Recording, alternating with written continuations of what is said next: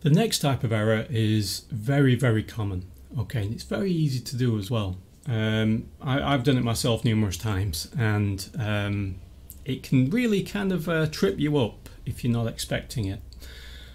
So if I go into my script, let's set our score back to 10 so that basically this condition will be met. Now instead of destroying the cube, I actually want to delete that. Instead, what I want to do is I actually want to rotate the cube. So if I just go to scene and cube, what I want to do is I want to change its rotation values. And what I want to do is this. Just want to click on the Y and sort of move it around like that. Okay, so I'm just going to set this back to 0. So in order to do this in code, I know exactly what I need to do. First of all, I need to access the cube. Then I need to access its transform, then its rotation, and then I need to move it on the Y. Okay, so let's do that in code.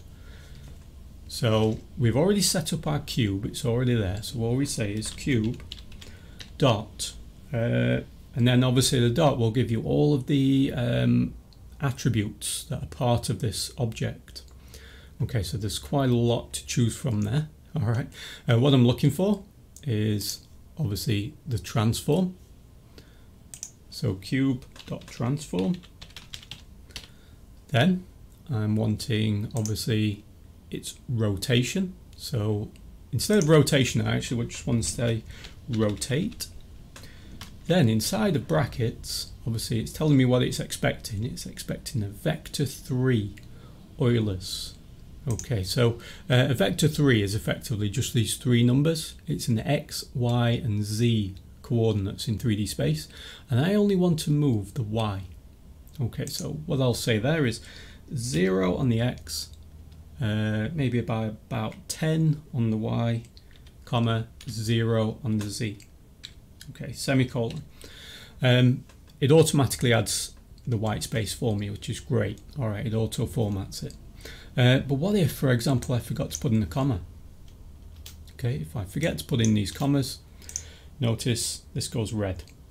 And it's telling me it's expecting a comma. So if I save this at the moment,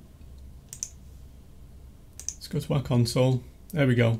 I'm getting a syntax error. So syntax error basically means it's not being laid out correctly. All right, it's not being formatted correctly. And it's telling you exactly what it's expecting. It's expecting that little comma. It's telling you what line and what character number of this script. And by the way, if you've got a really long script and you're not sure where this is, you can just double click and it takes you directly to the point. Notice now I'm at that specific point where it's expecting the comma. So I'm just going to put a comma in there and the comma in there. And that fixes the issue. Save it. Those should disappear. Now, if I go to my main camera, and where I've got my cube, it's already associated. But what if I click this target and choose none? So now basically I've got an empty game slot. Let's see what happens now. So I'm just going to click collapse. So we've got one error and you can see it's running up every frame.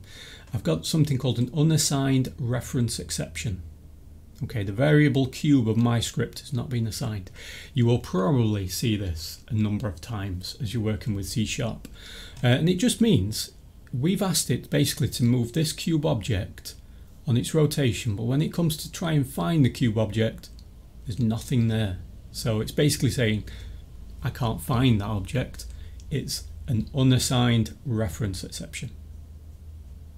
Okay, easy enough to fix. Just drag the cube back into that slot and whoa, there we go. All right, sorted.